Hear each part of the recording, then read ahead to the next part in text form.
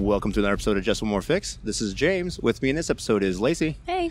You can find us online at justonemorefix.com or on Twitter at justonemorefix. If you like us, you can support us at Patreon, and you can give us a rating and review at iTunes or wherever you find us at. In this episode, we're going to sit down with James Editor Raggi IV and Jonathan Tweet. Hey. And now, it's time to get our gaming fix.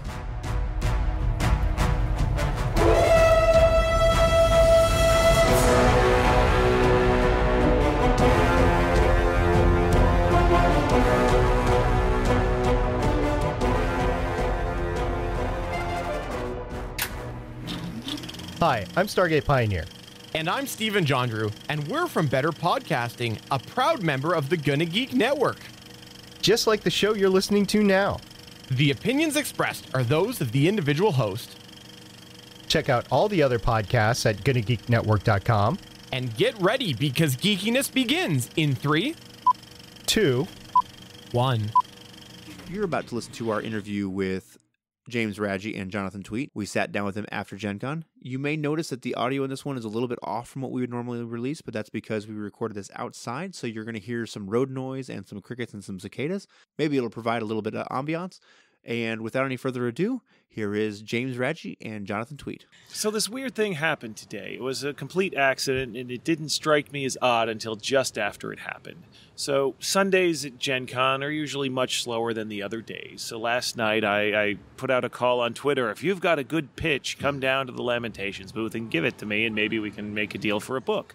So this guy comes down, and he has this amazing pitch. He's like, yeah, he has this idea. And then I say, well, what if you did this? And he was like, yeah, and what about this? I was like, yeah. It's like, let's do this. So I take him behind the table, at the back of the booth, and I go into my backpack, and, I give him a wad of cash, $1,000, put it in his hand. This is the advance for the project. And it's like, let me get the paperwork, and we could sign this. And I take out the paperwork, turn to him, it's like, okay, what's your name? and then it's like wham, upside the head. It's like, oh wait, I do things oddly, don't I? Surely this isn't the industry standard. Well, even if it's not, though, it's been a very clear path to success. So for better or worse, I suppose, I'd keep doing it, right? Yeah.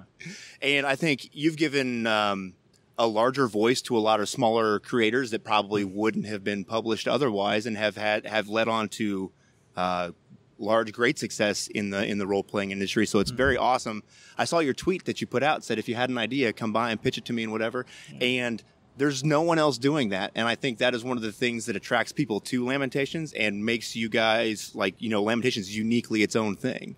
And I actually saw that and kind of jotted it down as a note, and I was like, that's awesome, because there are so many creative voices out there, and everybody has their, I think it's Stephen King says everybody has at least one story to tell. Yeah. And so even if you've only got one, I don't think that's true, because very recently online, I've now released 8 separate new products this year, including the Creature Generator New Edition. I mean, that was completely redone, so that counts. And I wanted to do 10 things this year, and I wasn't sure if any of the projects in the works were going to make it before the end of the year.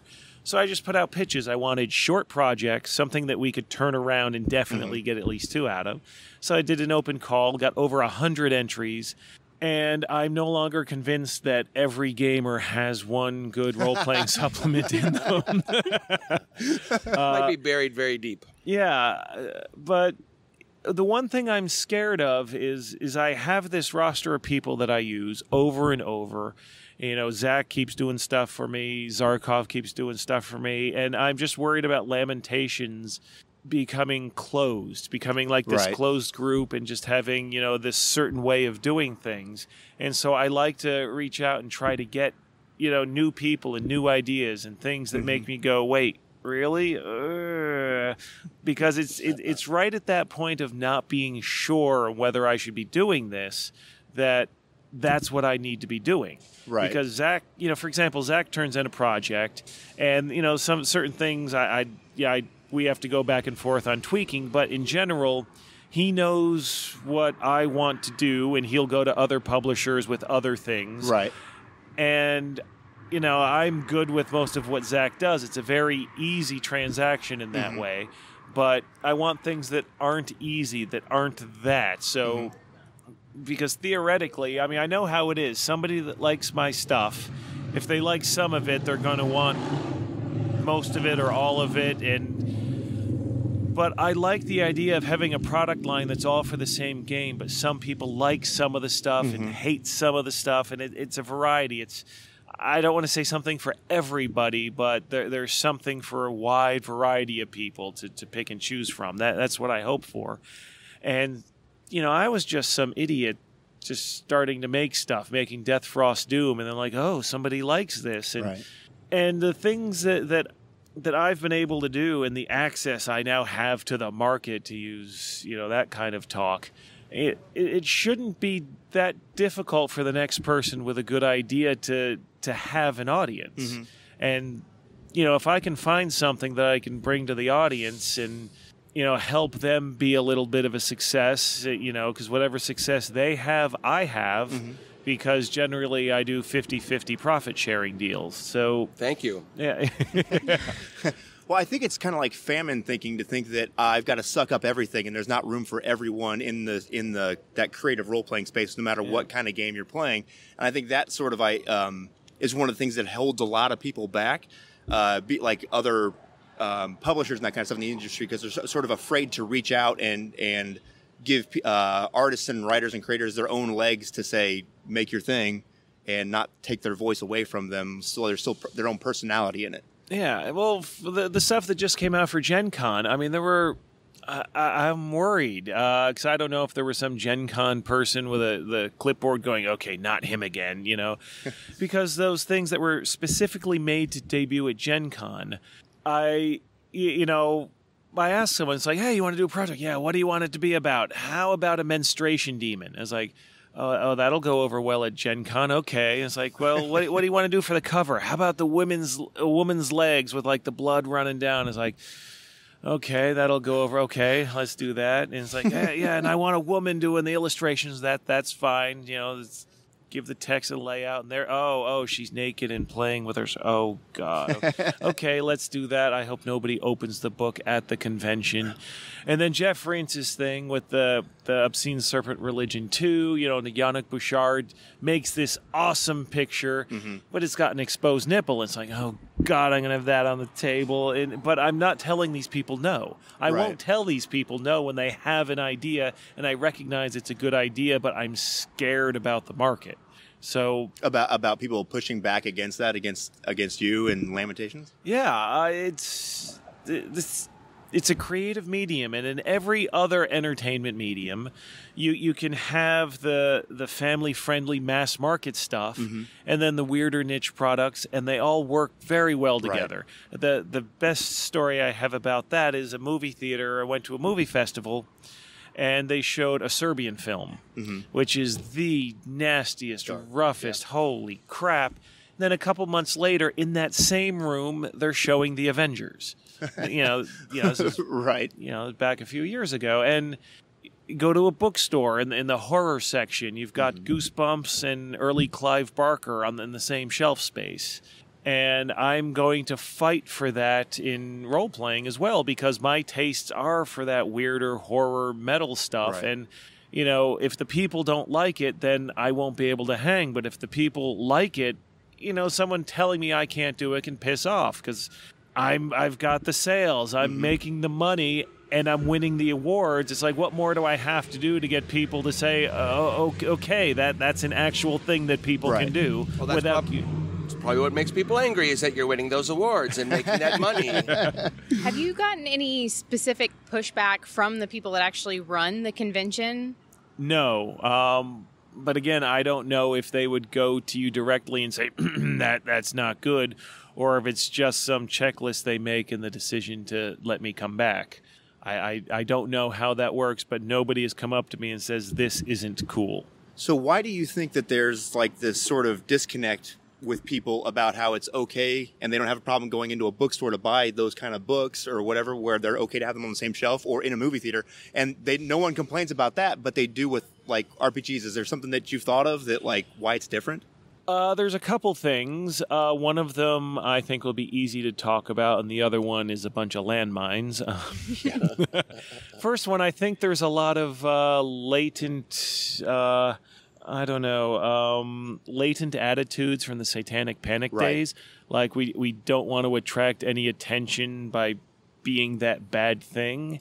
But I don't think that's the case anymore, though, because it's gotten so big. Like, it's mainstream now. D&D and role-playing. It's on The Simpsons, somebody mentioned the other, or at the Ennies yesterday. Or a couple days ago, I guess now. But there's some fear that, again, isn't in any other medium, that if someone comes across, like, Lamentations and sees that, they'll decide all role-playing games are like that and just disregard the hobby forever, which doesn't make sense to me. But it seems the attitude never went away. I mean, the people that were big into role-playing then are still around, and they're still worried that, oh my God, we don't need any bad publicity, that everything needs to be safe. Whereas when I was a kid, I was very annoyed.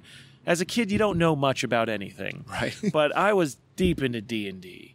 And then when we have a police officer come to our school to warn us about the evils of heavy metal and role-playing games, I wasn't into metal at the time, but I knew that they were just full of crap about the role-playing. Yeah. And that's really the kind of thing that formed this distrust of authority and wanting to just poke around and ask questions about the things you're not supposed to ask questions about. So I don't fit in anywhere, because whatever the established order is, I'm like, poke? Is that the way it should be? Poke? Can we do this? Poke? And everybody loves you for that. Yeah. And so these days, I'm gonna say the two most divisive words in America right now, but like political correctness. Right. You know, people are worried. It's like, is this racist? Is this cultural appropriation? Is this sexist? And, if I want to show somebody's guts hanging out, I'll show someone's guts hanging out. If I want to do like a 70s fantasy style artwork with, here, there are all the curves and there's that, I'll do that. And it's fine. It's really fine, and yeah, I mean, it's all taste. I mean, how you think that your make-believe character should be dressed is a matter of taste, just like how I think my make-believe character should be dressed. And I've got a variety of stuff, but people will ignore the stuff that they would applaud if other publishers did it. It doesn't count that I do it because I have that other stuff, and that erases everything. And I think that is a problem. And I've worked with people that have worked with larger publishers, and they love that they can just pitch an idea to me, and I'll say, yeah, let's go with it. And what they submit, if there are changes, I work with them on the changes. They don't get the book in their hands and go, what did you do to my work? Right. And I get the feeling then that the larger publishers, there's a line they want to toe, which is fine, but I don't understand how such big companies can want to have this wide variety of products all have the same feeling. Is that just very because weird. You think they want to hit the mass market and sell as many units as they can, as opposed to gearing towards a specific audience and giving them what they actually want? Yeah, but they're also big enough. I mean, they could also provide the alternative, So I worked at Wizards for 15 years. Okay. And so I've got a little bit of insight into what the man wants. And the man. And honestly, if you have a property that's making you tons and tons of money, from a corporate perspective, what you want is brand consistency. Yeah. Right? You want to have a brand proposition, and you want everything you produce to support that brand proposition, and it's just business sense. And, there were people when we were talking about 3rd edition who said, well, every designer should do their own thing, and then people would follow this designer or that designer. But no corporation wants a big line where half the people are following one guy and half the people are following another writer, and all their products sell at half the rate. And so instead, all the voice has to be, nominalized and equalized so that somebody else can step in, a freelancer can step in and write something that supports the brand proposition. And anything edgy or, that's ambiguous or that takes work to interpret, it's really hard for that to satisfy a brand proposition. Everything that's clear, like you're fighting kobolds, okay, that fits the brand proposition. Right. Yeah. I think it's a natural result of having a brand that that you want to protect and maximize. And if you're a Hasbro shareholder or whatever, how much do you care about the artistry of role-playing games? True. That's fair. Yeah. But why not go the route that White Wolf did in the 2000s with Black Dog? Was it Black Dog Press? I think it was. And they they had a more adult line and say, not even just Wizards, but any publisher say, this is our sort of PG-13 material, and this is our R-rated material. And like you said, in the movie theaters, no one seems to care. So why is it not okay to do that when no one has a problem going and watching some action movie where people are being shot to pieces and there's not even a peep about it anywhere? So the movie thing is a really different, it's a whole different way for someone to interact with the medium. So like imagine that you went to Avengers movies, and one Avengers movies was sort of a goofy rom-com, and then you went to the next Avengers movie, and it was sort of some horrific, bloody, what have you. It was... Isn't that what they just did, though, with following up Infinity War with Ant-Man and the Wasp? It's sort of, I mean, Infinity War wasn't bloody, but, I mean, holy crap. It was not uplifting. Yeah, I mean, that was a brutal, violent Ant-Man movie. Is the rom-com of Marvel movies. Yeah, it was like a Disney kids adventure almost, like an intentional palate cleanser. And I actually kind of like that, too, that when you go see them, I know when I go see Ant-Man, it's going to be goofy, and they don't take it too seriously, and Thomas the Train Engine is going to go wrecking off of something, and you're going to laugh.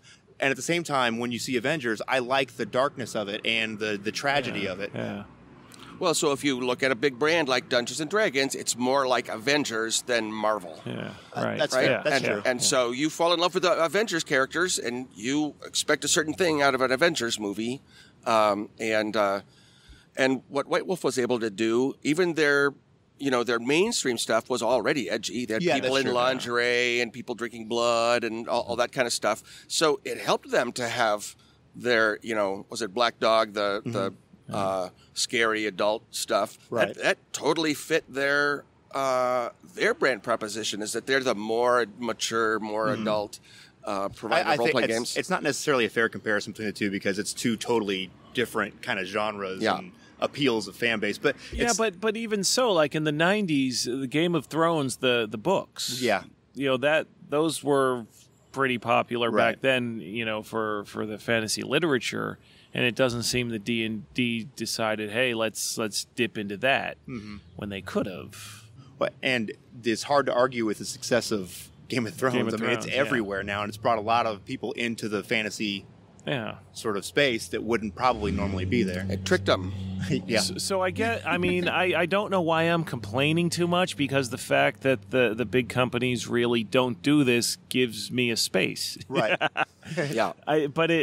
I guess now that's good for me because I have a thing, but back when I was just starting, I was just mad that there was really no option for the kind of stuff I liked. I couldn't just go buy it. I had to make it. Right. And it's like, my God, what a pain in the ass it is to start a role-playing company and make it a success because nobody else could have bothered doing this stuff. So obviously role-playing is a kind of a small industry. Do you think that there's room in the industry for another, not exactly like Lamentations, but another small publication that is going to push boundaries maybe in different ways, that there's enough room in the market, or however you want to say that, for people to be successful that way? Absolutely. I mean, Dungeon Crawl Classics, they don't go in for the aesthetic I do exactly, but it's still a grimy kind of retro, rough 70s kind of thing. And, you got the Pathfinder, you got D&D 5th edition. Vampire is going to be a big player again, and I don't think that any of these other companies are going to experience some shortfall of fans because of it. So I think there's plenty of room, like the Star Trek stuff doesn't seem to be taking away from anyone, but it's got its own success. Yeah, I don't think there's an upper limit of different things that can be successful here. Yeah. And so many people play so many different games. I know at our table we're all over the place, and it's sort of why I like it. No one wants to watch Lord of the Rings only every time you come to a TV screen, right? Yeah. So, well, when you mentioned taking submissions at the booth and Lamentations having its own sort of style and voice, what are the things that sort of, when someone makes a pitch to you and you think, this is this is the next thing that I'm going to try and push. Are there specific things that you look for, or I know they're like, because it's so broad. It's more things that I'm not looking for. Like, if it's an adventure they're pitching, if like the end goal of how you finish the adventure is part of the pitch, I'm just imagining that it's going to be way too it's a closed-ended thing. Mm-hmm. It should be more open-ended. It should have the players deciding how they engage and what their own goal is. And I like to do stuff that's set in historical, 17th century Earth, or something that at least doesn't interfere with it. Mm-hmm. It's like Lovecraft. He set his stories on Earth, but there was stuff happening in the margins. Yeah. Like I just published Sounds for the Mushroom Kingdom, where there's like mushroom men in the Earth and stuff's coming up. That could exist. We don't know what's under the Earth right now. So maybe this stuff happened and the villagers stopped it and just never made history. It could have happened. It's. But what people will want to do when they hear historical is they'll want to go Doctor Who on it. Mm-hmm. The one thing I hate about Doctor Who is that every single thing that's ever happened in history is aliens now. Right. So I like having, if you work in history, but leave the history alone. Mm-hmm. The history that we understand actually happened as we understand it. The magic stuff was happening later. Or like the God that crawls. I turned St. Augustine into this big mass, but that was after the history we understand. So it didn't change that. So anything that wants to use history and turn it supernatural, I hate. Or people who use too much folklore, because I think one of the things about weird fantasy is you're not using vampires and you're not using werewolves. It's not off the shelf. Yeah. And especially with the 17th century, everybody wants to do a witch thing. Right. And we've done a couple of witch things, but I've also done a couple of things where the adventure area is enclosed in an impenetrable force field. It's like we're done with force fields, we're done with witches. So there was a really interesting example when you did Better Than Any Man. Yeah. And there's a bunch of weird magic stuff going on, but also Gustavus Adolphus and his army is invading. Yeah. Right? And that's also really terrible and totally a historical event. Right? Yeah, and there were witch hunts happening there, but it was like real life. The ones that they're hanging aren't the real witches. Right. And the real witches are over here doing this other stuff. Well, it's as you mentioned, vampires and that kind of stuff being off the shelf. It's one of the things when I read in the creature generator is that in weird fantasy that the creature should be the set piece in sort of like a creature feature style movie. Yeah. And I think it's 100% true, and it sort of makes the impact of it so much more when everything seems mundane on the surface, and then all of a sudden, pow, here it comes and it hits you, instead of just running through 200 kobolds. And I mean, we've all done that. And to be honest, I don't want to buy that adventure because I could probably manage that on my own. Well, and like D&D and Pathfinder, it gets their monster manuals, and they become so standardized that the players know all this stuff. And why wouldn't they? Mm-hmm. And it's stupid to have players pretend to not know something they know. Oh, no, there's a troll. Oh, water doesn't hurt it. Oh, not silver. Oh, well, let's try fire fourth so it won't seem like we're cheating. That's stupid. But at the same time, oh, it's a troll. Okay, firebomb it. That's no good either. Right. And when you meet a monster, you're meeting, you're encountering this supernatural, inhuman thing. Right. Charge just doesn't why that's not atmospheric, and that's not it reminds me sort of Star Trek, where you would often they'd be visiting sort of a civilized place or an outpost or whatever, and there would be some weird monster secretly stalking around, the Horda that was killing the miners or whatever, or the shape-shifting creature that ate salt and what have you. But it's like weird fantasy in that there's some creepy monster that nobody knows what it is, and part of the fun is finding out. Right. Sort of the investigation and the discovery, it actually adds to the game as opposed to being, like you said, oh, it's the kobold. He has 4 hit points, and we know that this is his. And their solution, or not there, I guess. The solution for a lot of games seems to be Monster Manual 2, Monster Manual 3. Greater Monster Kobold. Manual 4. Yeah. Water Kobold. I think a monster, it should be like a complication, almost like a trap more than an encounter, air quotes, I'm doing here. That like what a lot of games set up as an encounter really sounds so pre-programmed, like we know the players are going to do this, where it should be open-ended. Here's this strange thing. It'll have its own motivations. Maybe it's hostile. Maybe the threat it poses is incidental to what it's actually doing because it's not of human stuff, and so it's hard to understand, which sounds like some of the better Star Trek stuff anyway. Yeah. And even if the thing you can do is, just murder the crap out of it, maybe that's not the best thing to do. And I can think of Star Trek things too. Well, we could just shoot it with the phasers, but that's not the right thing to do. Right. And it's really weird.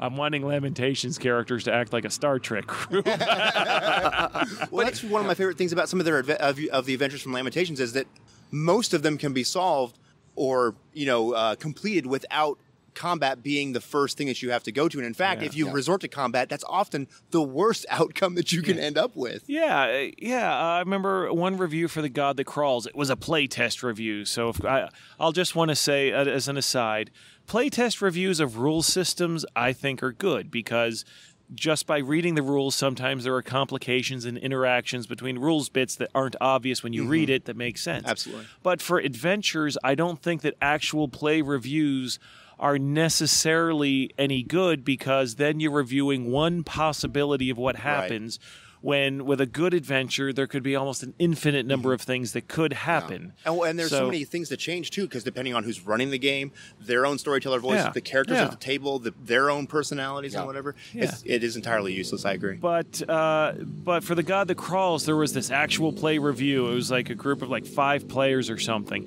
and they first encounter the God that crawls, and they attack, and it was a total party kill. Of course. Now this god, can only attack once per round, right?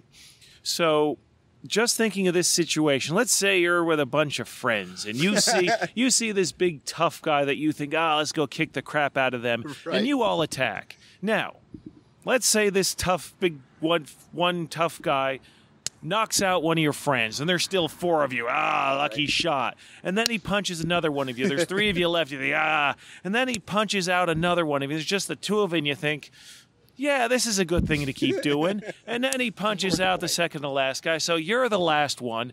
This guy has just kicked the crap out of 4 of your friends, and you're thinking, I can still take him. At what point, the complaint was there was nothing that signaled that the monster was this powerful, which, okay. Well, The God That Crawls should have given them a clue in the title, I think. But let's say that's true, that this was a complete screw job.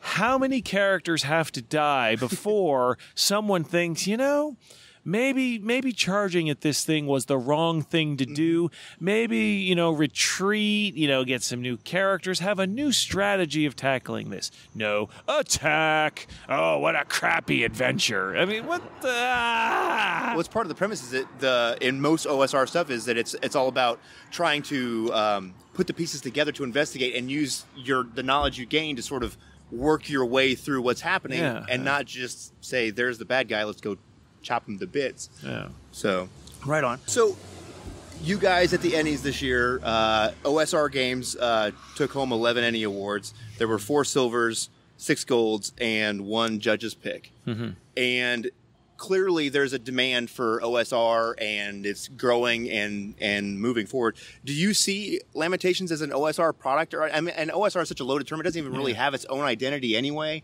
because no one seems to be able to define what it is. And to be honest, I don't even know either. But well, to me, I would think my impression of the term OSR, it's the group of games that are all intercompatible. They're all roughly old school D&D. Right. So if you take anything from one of them, you can use it with any of the other ones. But then I hear, OSR shouldn't just be D&D. And it's like, well, okay. So like this is, I'm going to mess up the name, the Zweihander game. Yeah. Just won best game and best product of the year. And that's basically a retro clone of old Warhammer. But that's not something that's intercompatible with the other OSR stuff. So if you call that OSR, then what's the utility? Because you can't just mix and match between the two. I mean, it's obviously a quality product that people like, but it has a sort of different lineage. Yeah, but to call it, to say it's not OSR isn't an insult. Mm-hmm. It's just the line saying that it's not a useful term to indicate, the intercompatibility. But the fact that OSR stuff does so well, I think there's a few reasons why we do well at the Ennies, whereas, say, the Origins Awards, we don't do so well. But it is like a... it's this groundswell. It's a grassroots kind of movement. And I do think at this point, it used to be, this is just a niche of a niche of a niche. And now, no. We're here. We are a solid block of the industry now. Yeah, and that's exciting because I wasn't one of the first people in the door. But, from this vantage point, I guess somebody just getting into it might think so. But I helped build this. Mm-hmm.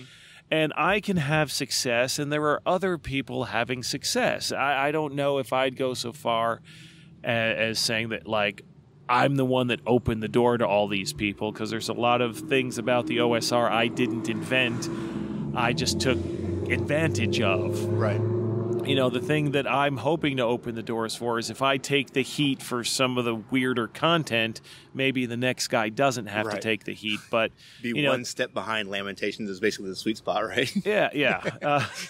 So that is something I'd love to be known for. But the idea that I built an OSR for other people to be successful in, that's going too far. Well, I also think that it's a demand for more interesting and inspired adventures and supplements and stuff, because I know a lot of people that play exclusively 5e, they use other OSR products in their games because they sort of slide right in pretty seamlessly, really. And that's whether you wanted it to use for Pathfinder or 3e or 5e. Yeah. And I think that it's maybe as time goes by, there might be a broader spectrum of products from some of the the larger publishers, because they see the almighty dollar is sort of the lowest common denominator in a lot of cases, right? And it's hard to argue with profits, obviously. So. Well, I do wonder, because I've got no doubt with Wizards of the Coast saying that D&D is selling better than it's ever sold, that they're obviously folding in all of the PDF and print-on-demand stuff through one bookshelf, all the older... those numbers are obviously getting folded into the greater company's profits. I'd be very curious to know what percentage of the money is that older stuff, because I have the impression that stuff is very successful, and maybe it's just 10%, maybe it's 5%, and on the scale of Wizards of the Coast, that still looks really successful from where I am. But maybe it's a larger chunk than anyone's letting on, and I'd be very curious to know the truth about that. So this is our first time that we actually went to the Ennies. I always follow the Ennies, always look at the games that are nominated and win.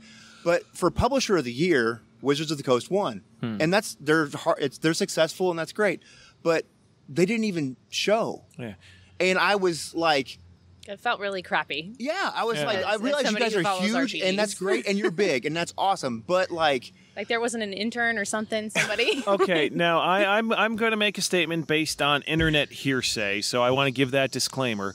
But somebody says that they were told by a representative of Wizards of the Coast that the reason they didn't enter anything into the Ennies is they wanted to give a chance for smaller publishers to get the spotlight. What a bunch of horseshit.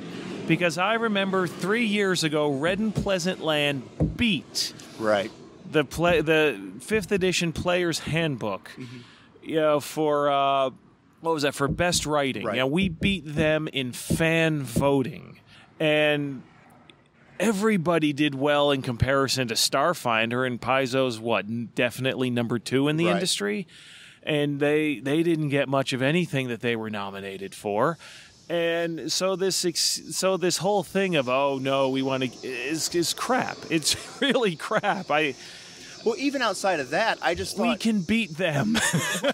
my thought was, it's not even necessarily about beating them or saying we want to make space for other people, but if this is the industry you're part of, even if you don't want your stuff to win, shouldn't you show up and say, hey, we're here, we're part of this, we want to support other creators? At least accept the award you've just won. I know, and I was just, and I'm a big fan of D&D, and I play loads of 3rd, and I hear good stuff about 5, but I thought that just seemed kind of, not to be all pretentious about it, but I was like, that's just really kind of a shitbag thing to do, to not even show up. Not even one person? Now the Ennies have changed a lot of rules lately. For example, publishers aren't allowed to campaign for specific judges. Right. I wish they just would have called that the new Lamentations rule. But a good rule for them to do is that you cannot be entered as a... You cannot be nominated for fan favorite publisher if you don't submit anything to the Ennies that year. I think that would be a reasonable rule. But I'm not trying to cause problems. But I was like, I love. I am a disruptor. There's so. I know you are. No. Well, now he said I'm doing a project with Jonathan Tweet coming up. I understand that. I'm working with Ken Hite now. I like sending out my tentacles into the established industry. Keelong was awesome. Because. I don't want to talk out of turn. I don't know if this has to be cut out, but Hite at the Ennies after party, Hite was sitting around with a bunch of OSR guys, and someone asked Hite, what are you doing here around the OSR? He's like, K-Long, bitches, what am I getting cred checked at the kiddie table now? Right. Right on. Yeah, but it's... the idea that we're somehow separate from the industry, or even though I'm trying to be disruptive, I'm still a little guy. I'm one guy operating out of his apartment in Finland, and I'm competing successfully with crews that have offices and employees and. But disruption is good. That's what pushes things and makes things better and grow and more inspiration and But I know there are talented people, and I was making offers to people this weekend, but I know there are some people that are like, well, if I work with them, I'm sort of like I've got the mark on me now, so I'm glad that people like it leads credibility to it. So that, so I'm glad that some people are willing to cross the divide, so to speak, and to work with us, because again, I'm trying to make everything different. It's not like one of us. It's like even Zach, he's the one that wins most of the awards that Lamentations wins, and. He takes a lot of heat needlessly. He takes a lot of heat, but, at the booth at Gen Con, while he's selling stuff at my table, he's promoting the Kickstarter that he's doing for another publisher. Mm-hmm. And the fact that he can do different things, and people should be able to be free to come in and do something for me and then jump back out to their other stuff. It should not be a problem. Mm-hmm. Yeah. So what is the project that, So it hasn't been officially announced. Well, we announced it on the internet. It's everywhere. It must be truth, and it was on the internet, right? Yeah. So you can talk about this. Yes. Okay. So he talked me into doing a 1630s version of Ala Marja, which is the setting for my Over the Edge game, which is probably by the time people hear this, the Kickstarter will be over, but it's already well funded and what have you. So that's a modern urban.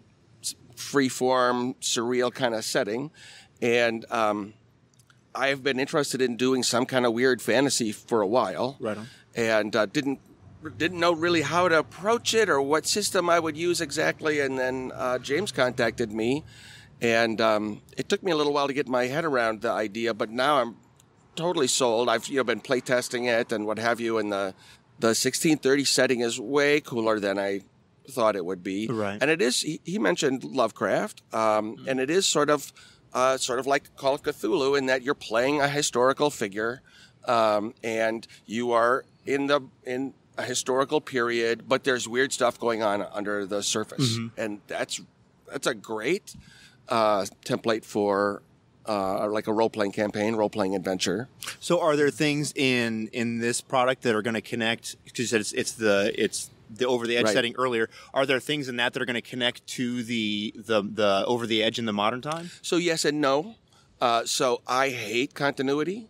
Right on. Right? I mean, continuity. Oh, come on. Continuity is... I like it so long as you don't feel like as you buy the product, it locks you in. It's your book. Do what you want with it, you know? Well, but as a game designer, continuity is all the stuff I'm not allowed to do. Right. Like if I go right for a line and it's all about the continuity, I can't do this and I can't do that and it has to be this way, and that's oppressive, right? If you want to do something really creative, it's hard to do that. You can do it, but it's harder to do it if you're following somebody else's continuity or even your own continuity. So when I redid Over the Edge, it's still a modern day, just like the 1992 version, but I rewrote it. So the same characters and places and conspiracies and aliens are there or whatever, but now I've just rewritten them sort of like I'm doing a reboot based on what I remember from my own game. Right. Because I didn't want to do... It's been a long time. Right. I didn't want to do, hey, 25 years later, this is what they're doing now, and their kids are growing up or whatever, because that's boring, right? And so this is the same way. It is a la Marja in 1630, but it is not like literally on a chronology or a continuity with what's going on in the present. Instead, it is, wow, if I were doing a la Marja in 1630 instead of a couple of years in the future, what would it look like? And so it has a lot of some of the same themes. It has got characters that are sort of echoes of the characters in the modern day or what have you, but it isn't derivative, and I'm not worrying about how this is going to work, and I'm not limiting myself. I can't put that in because it's not part of the continuity from the Atlas game. Right. So yes and no. It's like the fans of Over the Edge will see. Oh, I see what he did with the hospital. Oh, I see what he did with the Temple of the Divine Experience, because those are there, but but in all new forms. It's like it's a parallel universe where the things from one game are represented in another, but there's no literal connection among them. So it's fun for the fans and the people who don't know the modern day setting. It's just all cool stuff.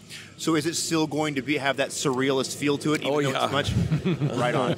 I mean, I think it's part of the surreal feel in Over the Edge is all media, right? Like the computer algorithms and randomly generated text and propaganda posters and the internet and all that kind of stuff that really lends to the feeling of sort of this overwhelming, weird place that's bombarding you with signals or messages or what have you. In 1630, there's way less media. Yeah.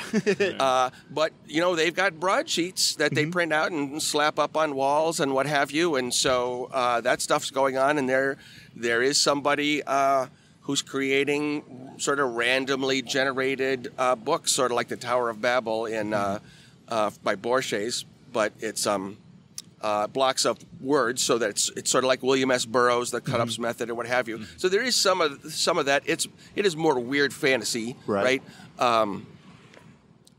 So there, I hadn't encountered Over the Edge before, and then we came to Gen Con and we played a game called Idris B, which is a surreal noir. Yeah. And I had a great time, and I thought, oh, this is amazing. I've always liked surrealist stuff.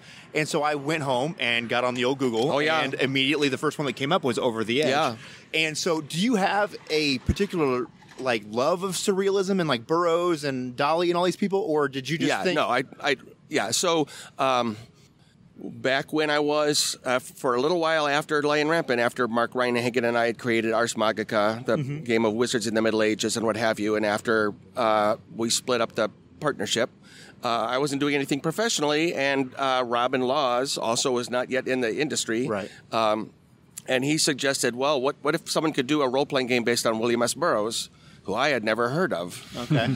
And so I read that. I love Burroughs. I like Philip K. Dick, all that crazy stuff. And so, that's sort of where Over the Edge came from. And I really like that stuff. I like things that are ambiguous, and I like things that are kind of hard to interpret. And so there are things in the game that you'll read them and you'll think, well, is this a bad thing that's going on? Is this a good thing? Like, is this person a villain? Is this person, because it's the stuff that's ambiguous pulls you in and makes you sort of do some work confronting it. It also throws you off, right? You're not sure what's going on, and that's part of the fun of Over the Edge. So not even a lot. There's not a lot of surrealist games out there. That's right. So it's a very, only a few things. Right. So do you have, it's kind of hard to wrap your head around that in a way if you've never, that's good. It took me playing in a game, in that game of Itchers B at Gen Con a couple years ago, to make me realize sort of how to make it work. Yeah. So having done this and designed these, do you have specific things that you go to or tips for people that are actually practical to use to make the games work and have that surrealist feel?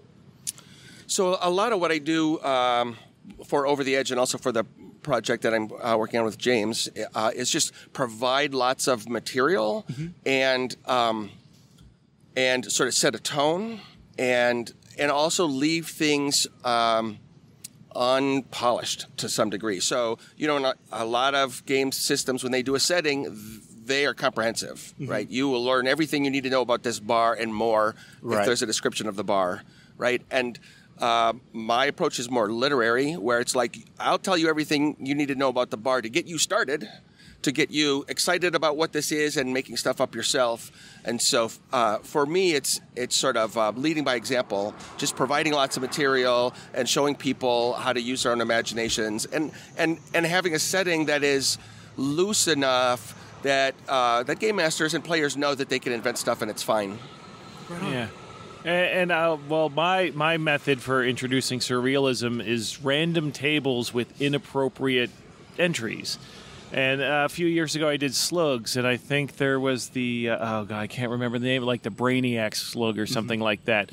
That was so intelligent that could extrapolate future events, and so it would want to prevent disaster. So you'd roll on a table. A modern day equivalent is you've got to you've got to give the president's convoy, you've got to make his car get a flat tire in order to make sure a dam doesn't burst in Brazil. And it's like, what? Right. There's some of that in Unknown Armies where it kind of has that weird connections of things happening and whatever. So another thing that helps is a real-world setting, right? Because surrealism and that sort of disjointed reality is about being disconnected from the real reality, and the real reality has to be there so that you feel that disconnection. So that if you're in a totally fantasy world, the weird or surreal elements don't have something mundane to play off of. But in 1630 or in Over the Edge, it takes place a couple of years in the future, you can bring in all this great stuff. And really, the first day that I was playtesting the 1630 setting, and I could describe something like the Muslim world and Christendom and what have you, and the people at the table understood all sorts of stuff that was going on based on that real historical background, and then the weird stuff that's happening there is in contrast to this normal world that everybody understands. Well, it does so much of the legwork to where you don't have to explain the world. They already have some kind of broad experience or understanding of it, and then you can focus on the surrealism. Right, and they themselves can also create interesting characters because they know what the conquistadors were, and they know what the 30 Years' War was, and what have you. Yeah. So, I know it's probably, you say it's early in the process. Do you guys have any estimation of next year? There's, with one thing about Lamentations of the Flame Princess, release date estimates are just, they're nonsense. Well, I know as you get further in the project, it gets easier and easier to sort of have an idea, but Well, I really like James's approach of sort of doing the art to fit the layout, which takes longer in calendar time because you've got to do one thing and then the other. Most companies will be commissioning the art while the layout is in process. And then the art doesn't match what's on the page, or it has to match. It has to be exactly one half of a page because you didn't know how big you were really going to need it to be, and so all the art is exactly one half of a page or what have you. And if you know how big a piece of art you're going to need, then you can do something that's a different size. Right on. Who is doing the art for the book? No idea yet because we don't know when the art would start. When we would need to start getting the art. Trying to book someone that doesn't make sense because we don't know where they'll be at that time.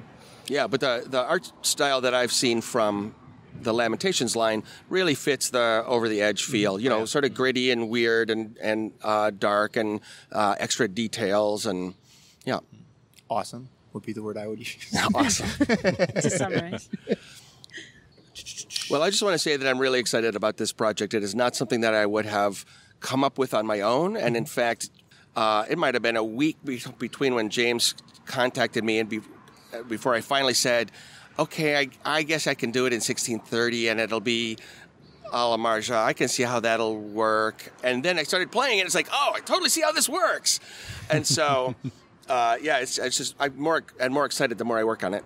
Well, the 17th century, I didn't realize how awesome it was till I actually started playing Lamentations, because most games you play are either earlier than that or later than that. And then I started getting into the nitty-gritty of things, and like the 30 Years' War, like you mentioned. And there's like humans make the best monsters, I think. Yeah. And there are a lot of terrible people in the 17th century, as it turns out, right? So it's been one of my, I guess it's refreshed my creativity and stuff to visit a new time period with new things happening in the world and technologies and that kind of stuff. Well, I like it because, in my opinion, it is the absolute most horrible time to have ever been alive. Because even any other time period, I guess the Black Death was awful, but in the 17th century you had the plague, and it has probably, well, I think the pestilence that the Europeans brought to the Americas is certainly worse than what the Black Death was in Europe. But it's just awful. Even like World War II and the Holocaust, there was somewhere you could live in the world that was peaceful, that you were just reading about that on the news. But like the 17th century, everything is awful everywhere. Just people just awful to each other. You know, one thing when, you know, people, it's totally valid to talk about how the Europeans behaved in Africa, how they behaved in the Americas, but look how they were also acting in Europe to other Europeans. It was just a complete shit show, top to bottom. But it's also for role-playing games, or dare I say D&D-ish role-playing games, no matter what culture you're from, there's still much of the world which is unexplored. So there's still the exploration and contact with strange civilizations. But most people play these games with sort of modern institutions and a modern mindset. And the 1600s, 17th century, those institutions, there was capitalism and there were nation states. Yeah, joint stock corporations. Yeah. Right? Yeah. So you can have that, understanding without it being a complete anachronism, like it would be if you were playing quote unquote medieval fantasy with so many modern assumptions. So it's a beautiful place to fit a horror game, because the setting itself is so horrible. But you still get to do all of the things you do in these adventure games, and your understanding of the world actually applies somewhat. Yeah. So, yeah. In some ways, the standard D&D setting is more modern than the 1630s because it's like a pluralistic society where everybody gets along, and there are these different religions, and they all function side by side, and that's great. And there's freedom of religion, apparently, and right, which is a laugh if you look at history. Right. Like in the 1630s, freedom of religion meant freedom of the Lord to determine what religion everybody in their own terrain. Right, but he was free to determine it. Right. And that's freedom of religion. And God help you, so to speak, if you disagree. Yeah, right? So what do you guys, besides Over the Edge and Alarmaja and everything coming up, do you guys have anything else on the horizon that you're working on in the distance that you can talk about? Or I guess nothing that I can that I'm ready to talk about. Fair enough. Yeah, I have that referee book I got to finish up, and that's I'm gonna have a draft for people to look at Spiel, so at least I can say, however longer this takes, it's not my fault anymore. Fair enough. Mentioning that. Second edition LOTFP. Okay, that let me ask you a question first. In the back of the Eldritch Cock, yes, which was the free RPG Day book this year from Lamentations. And I want to thank you because I said, "Can you reach over there and hand me the Eldritch Cock at our game table the other day?" And I realized what had just rolled out of my mouth and was like, "Well, that's something that is." Thank you for that.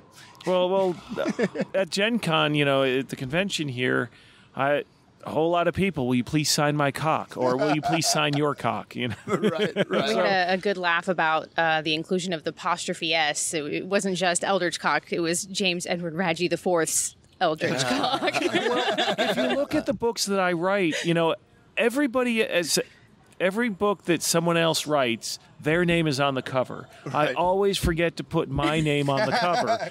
There's never a bus. So this one, it's like, okay, my name's on the freaking cover. So, well, in the back of it, there are the playtest rules for a slightly modified version of LOTFP. And we've been using them at our table, and we've played about 5 or 6 sessions of them. And I really have enjoyed them. Is there an intention or a plan to move forward with them, or? That's far in the future. I mean, at the same time I put Eldritch Cock to press, I printed thousands more of the current rulebook. Mm-hmm. Yeah, so it's a far future thing. And the rulebook sells more copies every year than the last. So it's not coming anytime soon, but I want to make damn sure when it is time that stuff's ready that I'm not just starting then on what might be changes. But those are all potential changes because from certain, there might be ideas I had that people hate. Yeah. And so that wouldn't move forward, or things that people like but need changing. So that's not a concrete plan of what the future of Lamentations will look like. It just seemed like a good way to disseminate the new ideas. Mm-hmm. And all of that is designed that any Lamentations book you pick up, even if you want to use the new rules, you can use all of the current material as written with it. So. I saw that was listed in there, and it's one thing that I definitely appreciated because a lot of games, when they make a new edition, it's like licensed to just sell more stuff again. Yeah. And, well, there's lots of – it sort of like invalidates all the old stuff that you had. It still sits on the shelf, and now it's a part of the collection as opposed to something you actually use. So, so my contribution is in the Over the Edge of the Al Amarja book from 1630, there are going to be new classes. Oh, right. So, classes that sort of fit 1630 better. A lot of Al Amarja is messing around in a city, in this weird city, and dealing with all the crazy people or the cults and conspiracies and what have you.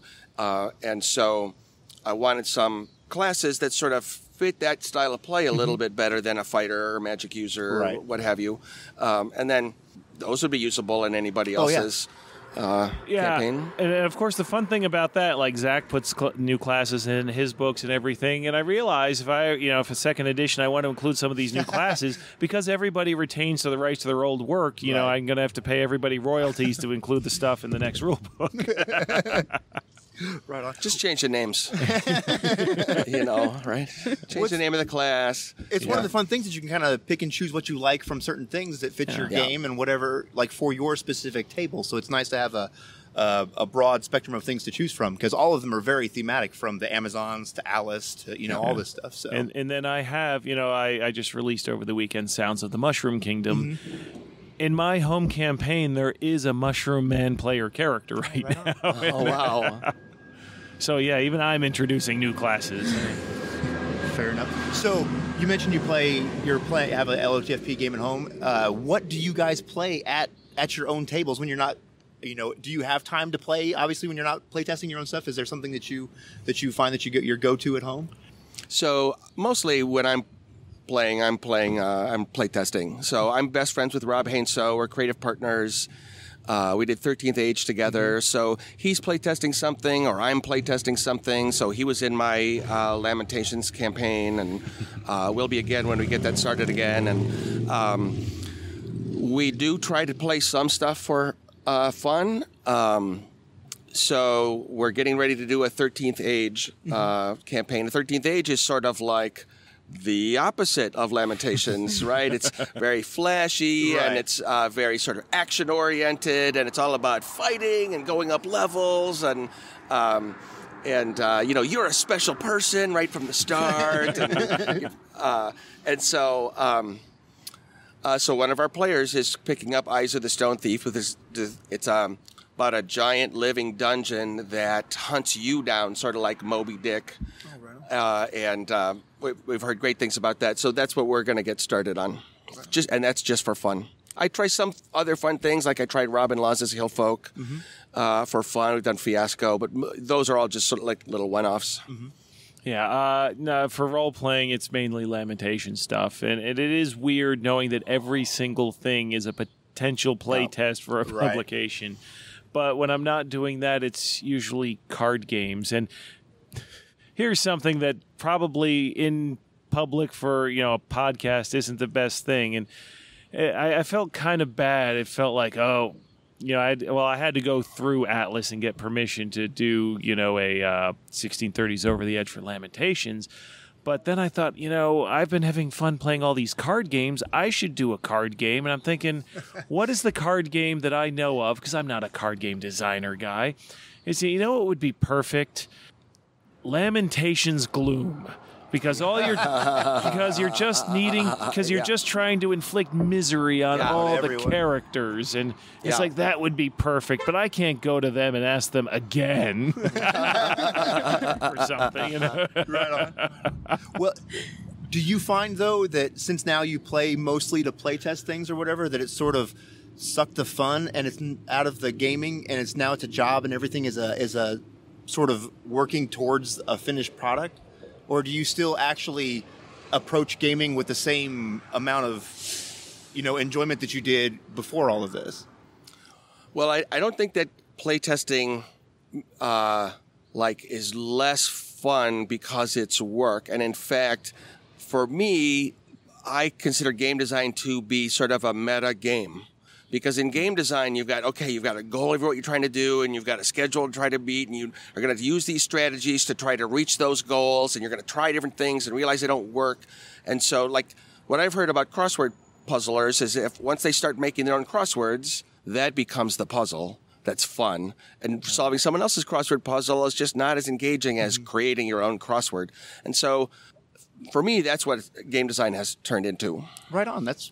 And the thing about it, when your home game is a potential play test for publication, it usually when you play a game, you have the experience and then it's gone. Like if I sit down and I make a village in the game Banished, playing computer games, and then I get it working and it's pretty big, and it's like, and then that's done. I had whatever enjoyment from putting it together, and then it's done. Mm-hmm. But if I'm, playing Lamentations and stuff turns into a product, and most of it never goes anywhere near publication, but if it turns into a product, it's not gone. It's now out in the world for other people, to do. And when I was a kid, it's supposed to be the golden age when everything was great in gaming is when you were a kid. I was always afraid I was doing it wrong.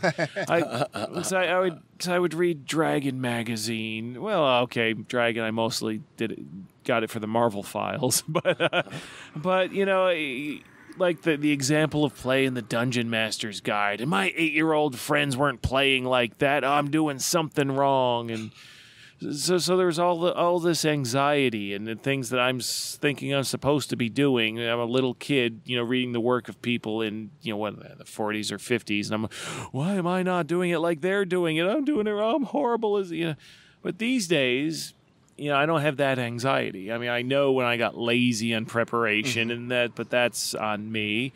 But when things go wrong in the game, when the players do something completely crazy and derails everything, that's great. I don't have that sort of anxiety that, I'm doing things wrong, because I know what I'm freaking doing now. And it's just whether the quality of idea, whether that inspires, fun games, or whether it turns into something that's, mundane that you've done before. Because to me, when the players can get their routine down, it's time to introduce something new, because as a game master, it's boring for me watching players go through a routine trying to solve the puzzles as they've already been presented. Yeah. Well, thank you very much for taking the time to sit down with us. I know it's been a long con, and I know we're all exhausted and drained and tired, so I really, really appreciate you taking the time to sit down with us. Where can people, if they want to find you or find your stuff online or wherever, where can they go? Okay, well, Lamentations of the Flame Princess website is www.lotfp.com. We've Also got stuff on Drive-Thru RPG and RPG Now, of course. We are in the distribution system, so if the stuff is not carried by your local game store, they can order it. Right, and so I'm Jonathan Tweet, and you can find me under that name on Facebook and Google+, and Jonathan M. as in Michael Tweet on Twitter. And then if you like evolution and children's books, you can also look up Grandmother Fish. That's also on Twitter and Facebook and Google+. I'm sorry. I'm kind of out of the loop in all of the historical fiction stuff because I hate history, but I love science. Okay, so me too. That's super exciting. I've heard that Grandmother Fish is a great way to teach your kids one side of both sides of the argument you're supposed to teach them. Oh, that's terrible. Very good. It's an awesome thing, and it's gotten a lot of great reviews. Great press. About actually being able to teach children in a great and meaningful way. And, well, do you want to share the story? But it's a great story of where it came from, real quick. So when my daughter was little, I wanted her to have a book like this, right? That every kid should have a book that tells them in a really easy way, like where we all came from. And there wasn't anything like it. And so I set out to write it. And it took me 15 years. It's really hard to teach, to make a book that kids like and that is scientifically accurate and teaches them something valuable about evolution. And so back in 2013, I finally I got it. Like I was literally in the hot tub, and I realized that primordial soup. Exactly. that I was thinking about rituals and how those could have been part of the formation of language and consciousness in our primeval past. And so rituals are about acting things out or whatever. And it's like, wow, the kids could act out being a fish, wiggle like a grandmother fish and hoot like grandmother ape. And getting kids to mimic the actions like that really makes the book something kids love to read. Right on. It's awesome. I've heard all about it. I meant to mention it to Lacey to pick up because we have several children's books about science. I am always on a hunt because nonfiction is just put you to sleep, boring. Even in the children's books, I'm like, come on, guys. I understand there's a limited number of people that are really good at science and also really good at explaining and teaching things to children. But there's got to be a few of you out there. Yeah, there's not much. No, so to do research for the book, I went to the local bookstore to look for the preschool science section. And we're wildly disappointed. There's no preschool science section. A book? There's no. Yeah, there is now. Right on. Right on. Very cool. Well, anything else you guys have to plug or mention? No, thanks. No, that's about it. Very much. Thank you very much for sitting down and doing this. I really appreciate it. And I suppose we will see you guys next week. Yeah.